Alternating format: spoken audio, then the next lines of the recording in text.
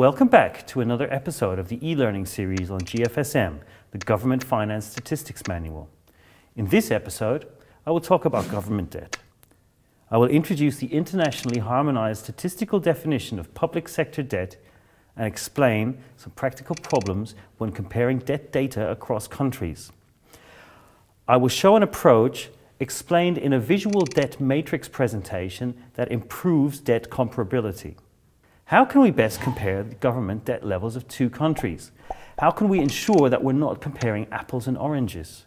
Although national government debt data may appear to be comparable, we will see that these data are composed of several dimensions and comparability cannot be taken for granted. One long-standing practice is to express gross debt as a percentage of GDP, but this is only a first step towards the comparability of debt data. Obviously, using the same concepts and definitions is another vital starting point.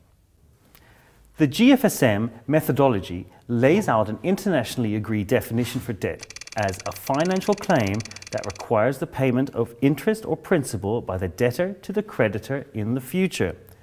6 categories of liabilities in the GFSM framework meet this definition and constitute gross debt: debt securities, loans, special drawing rights, currency and deposits, other accounts payable, and insurance, pension, and standardized guarantee schemes.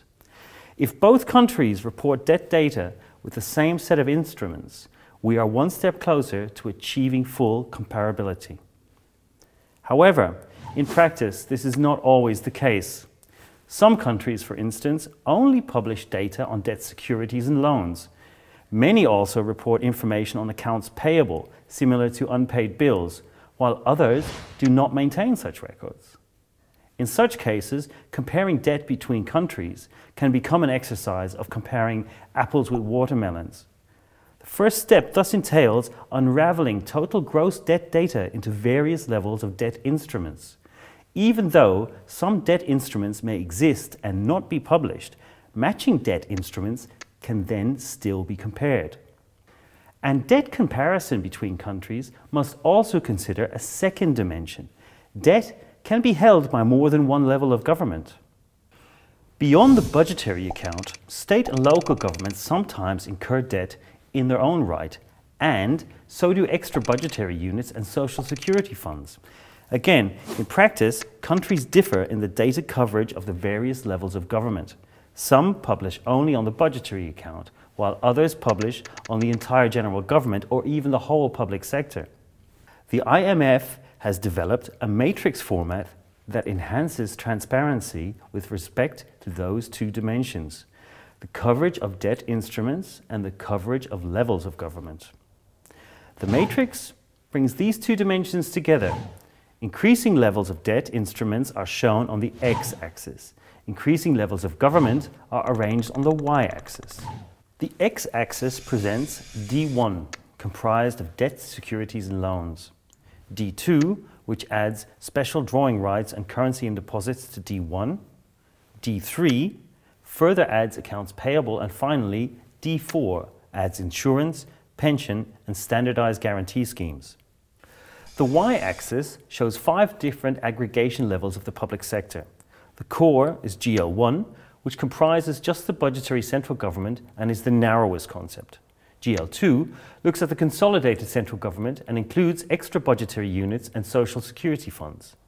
GL3 adds local and state government levels to GL2 and yields general government debt. An analyst may get a more complete picture by extending to GL4, the non-financial public sector that includes non-financial corporations.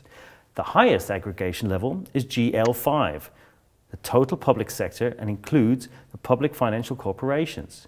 However, presently only a few countries publish this information. Let us look at an example. Suppose we have 2 countries with the following coverage. Country A disseminates data covering all debt instruments, but does not publish data on state and local governments. Country B disseminates general government data, but has no data covering standardized guarantee schemes. To compare like with like, instruments and sectors need to be matched as displayed in the matrix. In this particular case, both countries disseminated debt data, at minimum on the level GL2, the consolidated central government. Both countries report debt instruments at the aggregation level D3, all debt instruments except for insurance, pension and standardized guarantee schemes. The debt of these two countries can be compared with the combination of the dimensions GL2 and D3. Although we cannot compare these countries at the wider scope of the internationally recognized definition of debt, the analysis can be made at a highly transparent level. Transparency is aided by the fact that an analyst is fully aware which data are included and which data are not. This debt comparison matrix offers an improvement on available alternatives, comparing inconsistently reported gross debt data or not comparing at all. Comparing debt data is not limited to two countries, but is especially relevant for groups of countries with the same combinations in coverage. Note that this debt comparison matrix does not change the internationally agreed definition of gross debt, which is set at D4.